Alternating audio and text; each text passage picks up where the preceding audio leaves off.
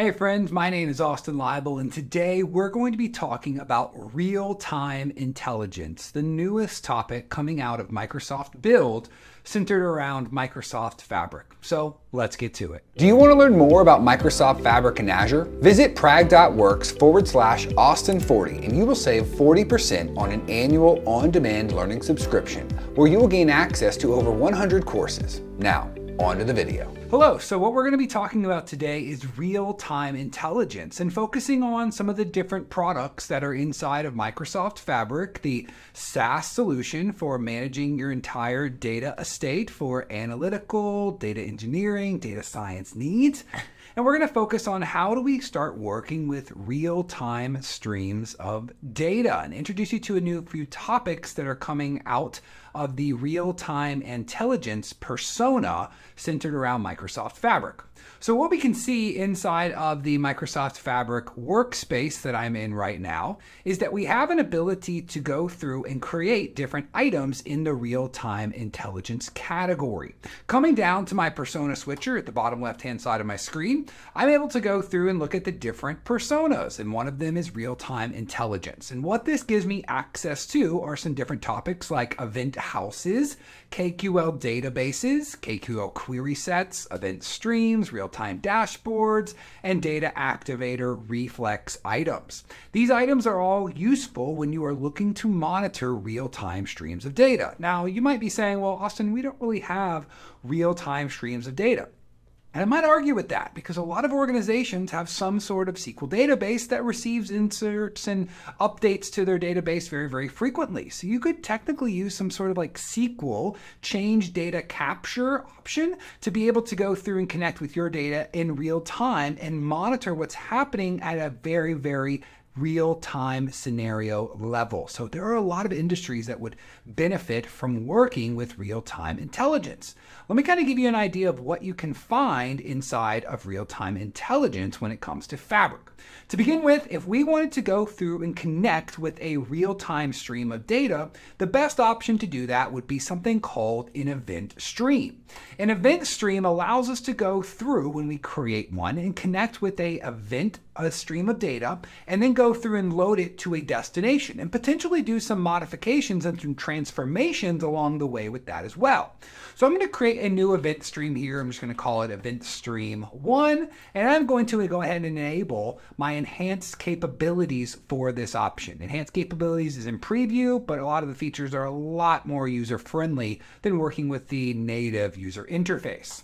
So when I create this event stream, I'm going to get a graphical user interface that allows me just to kind of point and click to where I might have some real streams of data. Now I'm going to be doing a couple more sessions around this real-time intelligence, but to start with today, we're just going to make this super simple. And if you're interested in following along, go create your own event stream of data.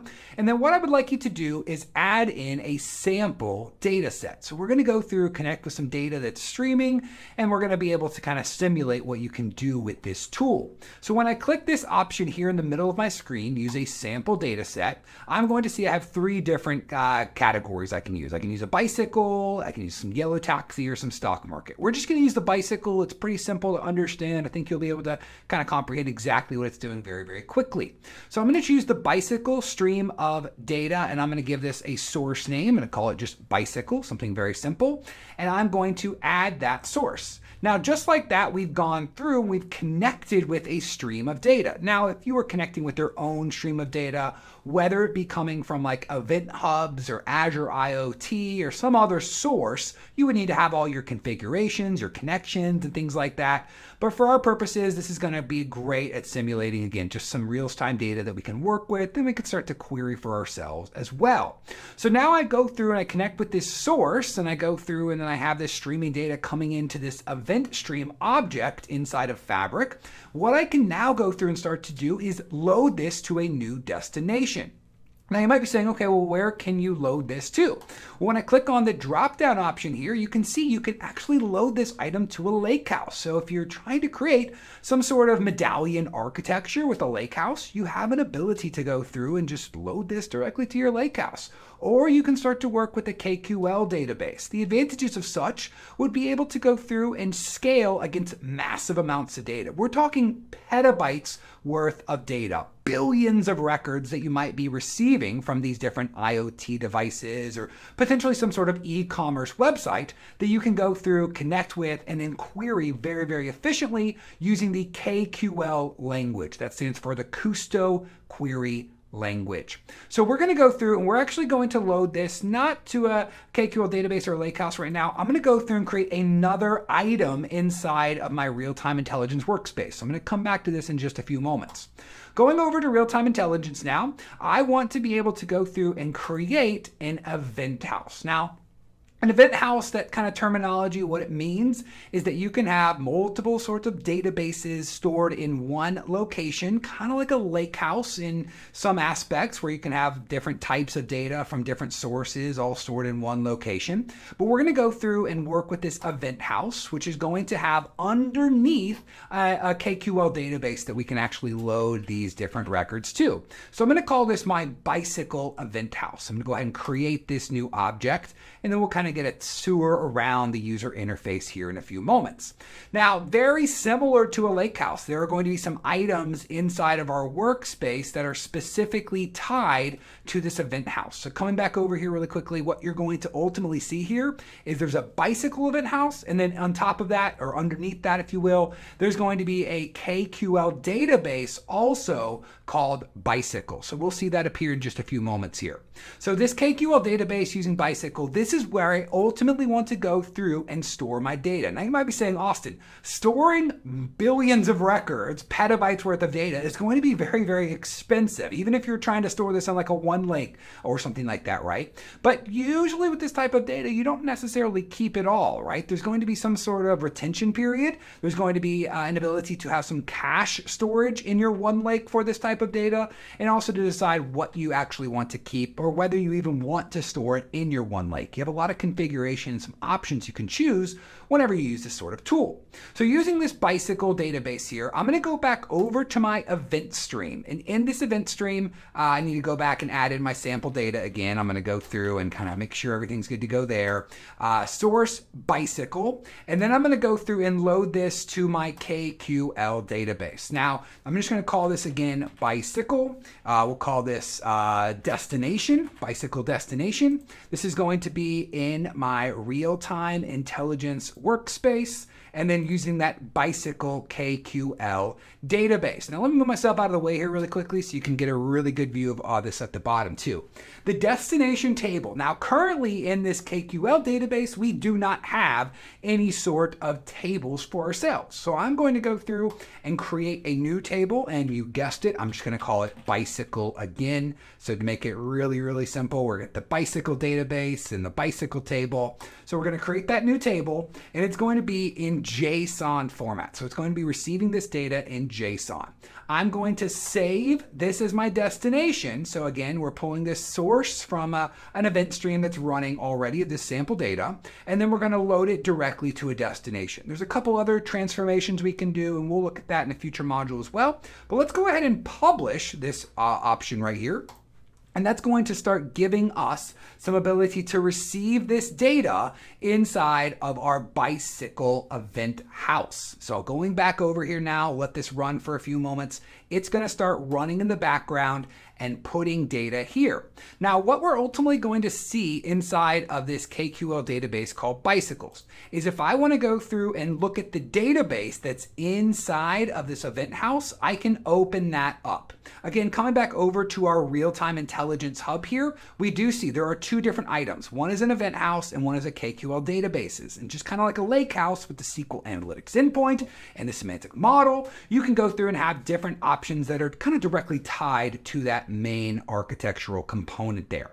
So going to my bicycle database, you'll notice over here on my navigational pane, it does open up a new item. These are two different items. There's the event house and there's the KQL database or databases that can exist inside of that. Now we can go to our bicycle table over here. We can actually get data many different ways. And we'll look at this in the next video of how we could get data from a source of something like event hubs or using an event stream, or maybe even using some other source of data to go through from an external external, like Amazon Kinesis or Google PubSub, or potentially Confluent Kafka. So we have some different options here. But now going over here to this, if I do like a little refresh here, I'm going to see that there is my bicycle table inside of this KQL database. And when I click on that, I'm ultimately going to have some data that starts coming inside of it. It already has all of my columns that are mapped in.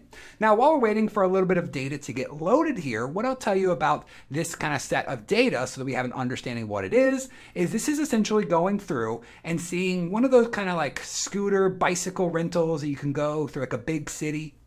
And you can kind of check one of those bikes out and then take it to a different location and just drop it off and go about your day to get across a large city very, very quickly. This is monitoring every single kind of fact that this goes through and looks at. Hey, we're going to check out in London on the north end, and we're going to go somewhere else. We're going to go to the west end or the somewhere else in London. So taking one of those bicycles, checking in, checking out, going through and having that run for us at all times. So we're going to be monitoring every single check-in that's happening. And this could theoretically happen in a big city like London very, very frequently. So kind of coming back over now to this, what we want to see is that we're ultimately going to have some data that's loaded in here now. Only 86 records right now we can see, but there's going to continue to be a new stream of data. This is working with massive amounts right here, but over time it could ingest quite a large amount of data if necessary. So looking at these 86 records here, what if I wanted to understand what is in the records? I want to have an idea of, okay, what is this doing? Well, what I have an ability to do is right using the user interface, use this query table option. So using a query table, I can select different types of queries that I want to author using the KQL language. Now, you might be saying, Austin, I don't know KQL. I know a little bit of SQL. You want me to go learn a whole new language now just to work with this type of data? Let me come back to that in just a few moments. So to begin with, let's go and query this table and just say we want to show any 100 records. So when I click that option here, it's going to open up a flyout on the right-hand side of my screen. And this is essentially a way to go through and query this bicycle table here. So bicycle take 100. That's essentially going through and giving us a sample number of records. So we're getting out 100 records from this bicycle table. And we're going to be able to then go through and see what our data looks like and have an idea. Hey, this monitoring station on Panton Street at the west end at this longitude and latitude has no bikes and no empty docks, or has this many bikes and this many empty docks. So we're going to be able to monitor this in real time. Now you might be saying, okay, well that's cool. What if I wanted to see how many records I had on this bike table? Well, they actually kind of give you the code to be able to do that too. You just got to input your table name right here, bicycle, and just say you want to do a count. This language is pretty easy to learn, even if you're like not very familiar with it. Now you might be saying, okay, but I don't want to have to go through and learn something. I just want this to work. What is awesome with this tool is you have an ability to go through and write out a SQL statement. I want to select star from the bicycle table here. Run, highlight that query, run that. Just like that, we can go through and see all 175 records. You can do some manipulation to this as well.